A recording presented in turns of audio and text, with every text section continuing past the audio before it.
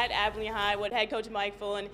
Fullen, you guys are coming off a big win tonight, a rivalry game. Now 2-0. Tell me what's going through your head right now after that win tonight. Well, it's awesome to be 2-0, you know, and to play in this atmosphere, you know, it's super.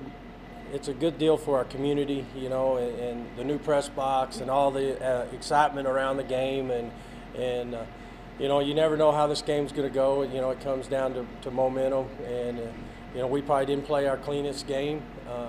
I thought we played really good defensively, you know, and offensively we missed some executions, especially in the first half. But I thought we came out in the second half and did a really good job of establishing our identity and kind of took the game over. And I'm super proud of our players and our coaches for the adjustments they made at halftime, which really weren't any adjustments other than, hey, we need to get back on station, and we were successful in doing that.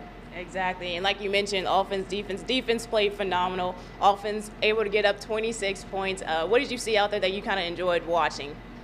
Just the pride that the players take. You could tell that even at halftime, even when we were ahead, they didn't feel like, man, we're not playing, you know, our standard or what our expectations that we have. And I told them, you know, week one we kind of had our way out there. We didn't really face any adversity, and we had to face some adversity tonight. And one, it's you know, Cooper's got a good ball club, you know, and things they can do defensively can pose some problems offensively, just in the things that they do, and they got after us pretty good in the first half, and we missed them. We had some turnovers that we need to clean up, but you know, just the ability to not get down. I mean, I didn't feel like anybody was down. They were just more about, and we're not playing to our level. And in the second half, we came out and did a good job of establishing that.